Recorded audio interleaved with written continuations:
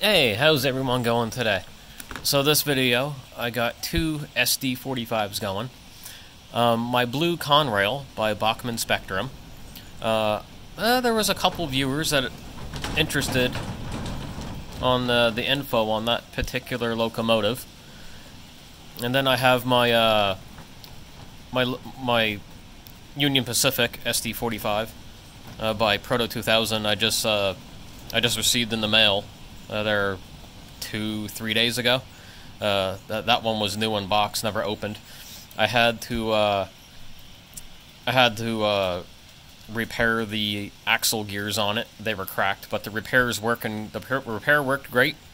I just took my soldering iron and pulled the wheels out of the axles so the cracks would tighten themselves back out, and melted the cracks back together. And I've done that a couple times, and it's always been holding for me.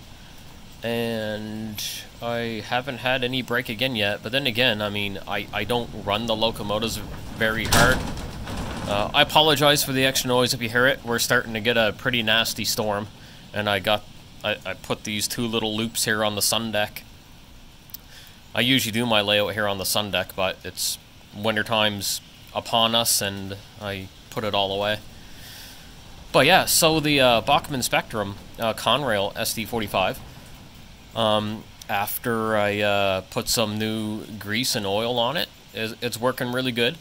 And the only issue that I read about with these later run Spectrums are the decoders that they come with.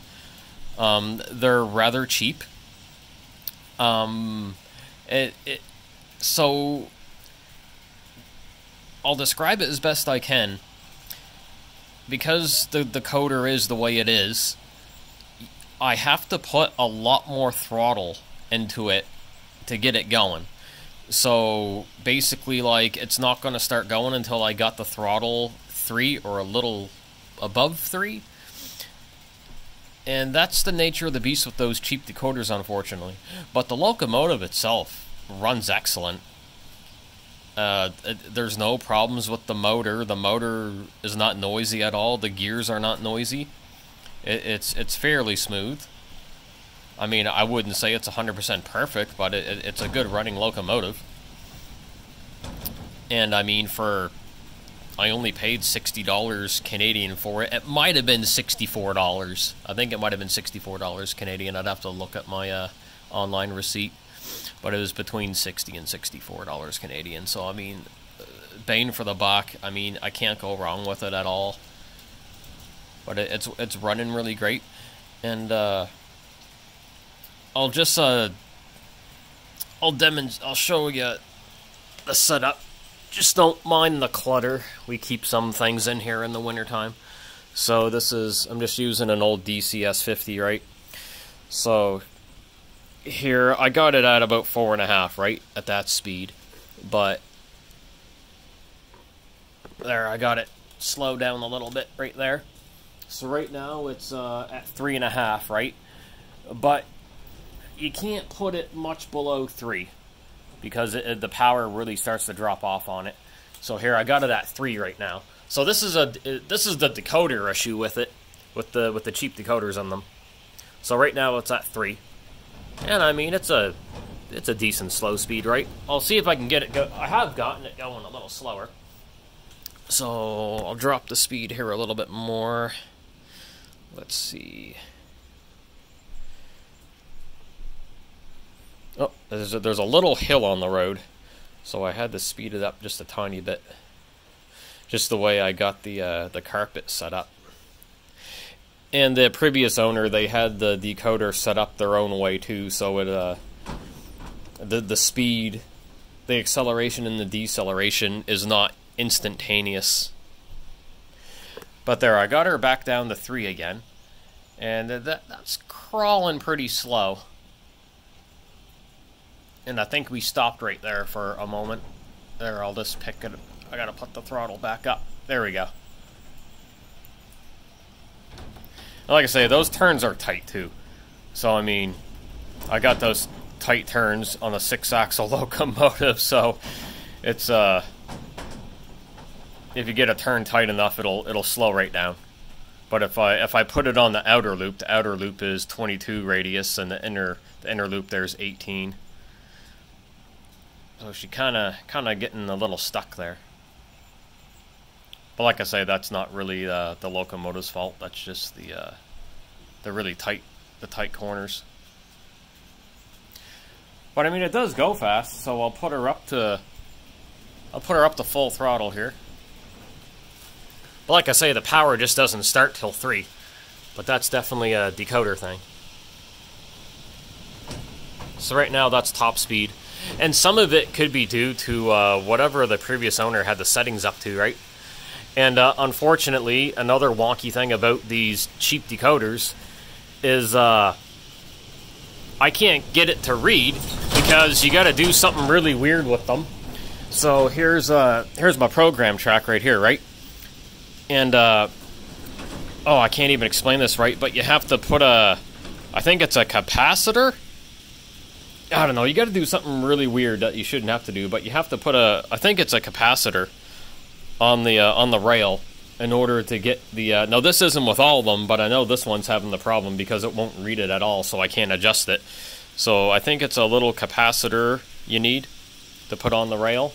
Don't quote me. I might be using the wrong term for the little electronic piece you have to put on it, but I did read into it.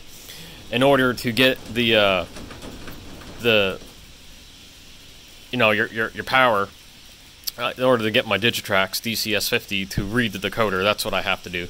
I might not be using the proper name. Like I say, I'm still fairly new at this. So there, that's at full throttle, and then I'll drop her back down to 4.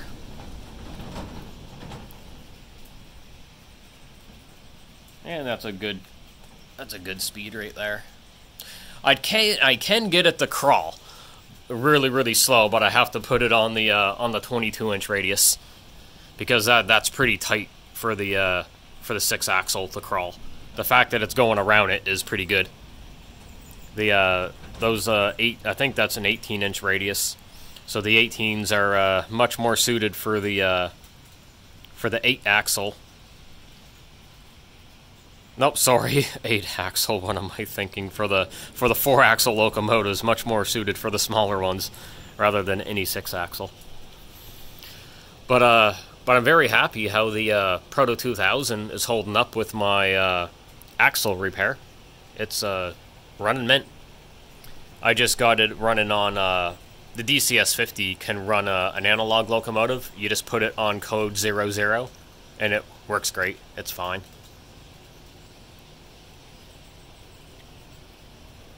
But no, the Spectrum will run a lot better on the outer track. I'll switch it to the Proto 2000 here in a moment. I'm just gonna have to. I gotta tone that down a little bit, and I'll put it on code 0. There. Now I'm controlling the Proto 2000, and it on the outside loop, like it's pretty nice. So I got it, like, we'll get her going at a good creeping speed here.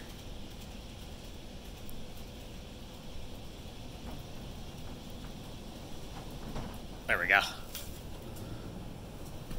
There, I'll just pop the camera here. But yeah, I got the Proto 2000, I got it working really nice. It's nice and quiet. No unwanted noises. It just does its thing.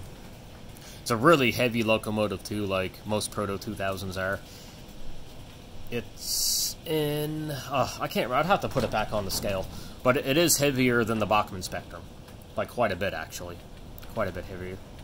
The Bachmann Spectrum does have good weight to it. I'll weigh them again, and then I'll make a video about it. But, yeah, the Spectrum has good weight to it. The Proto 2000 has even better weight to it. But I mean, still, like, man, $60 Canadian, I had to get that Spectrum. Had to do it. 100%. And I had it going on the outer track there earlier, and it was running even better on the outer one. I could get it to creep just as good as the Proto 2000. No issues at all. And I also got a bit of, the floor's not even here either. There's quite a, you can see there's quite a bump on that.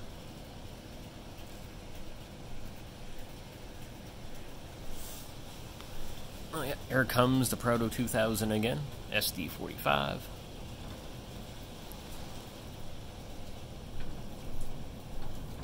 Both awesome engines. Really happy with the two of them. Excellent locomotives. I'll get the Proto 2000 going a little faster here. Just up the throttle a little bit. We'll put her up to 2. Get her going. All right, get a little close-ups here. Oh, the rain is starting. Yeah, we're tonight supposed to be getting like 100-kilometer-an-hour winds and above, and like 80 millimeters of rain. So should be all kinds of fun.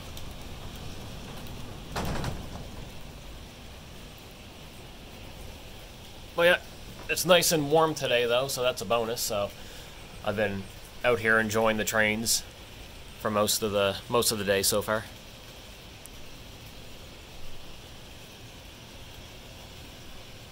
I'm very happy with these locomotives.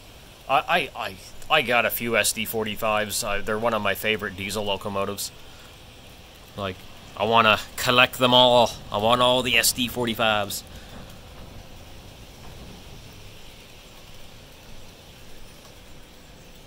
Oh yeah, and if you're wondering about the track, the outer track is Proto track, and the inner track is I got a box of Bachmann Easy Track, so that's the here's the box of it here. So just, yeah, all kinds of easy track hiding in here. Oh, I got some regular track in there too, but I do got quite a bit of easy track in the box.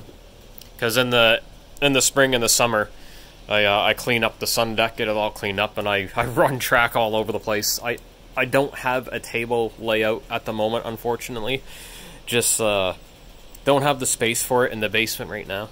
But I'm hoping to soon. I got to rearrange a bunch of things, but in the spring and the summer, I put track all over the place here. It's really, really fun. And then I got my little work table over here. Nothing too fancy. I got to put all the boxes away too.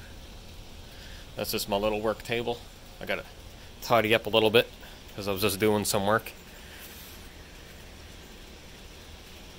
But yeah. But I should probably get this video ended. We're at like pretty much 13 minutes.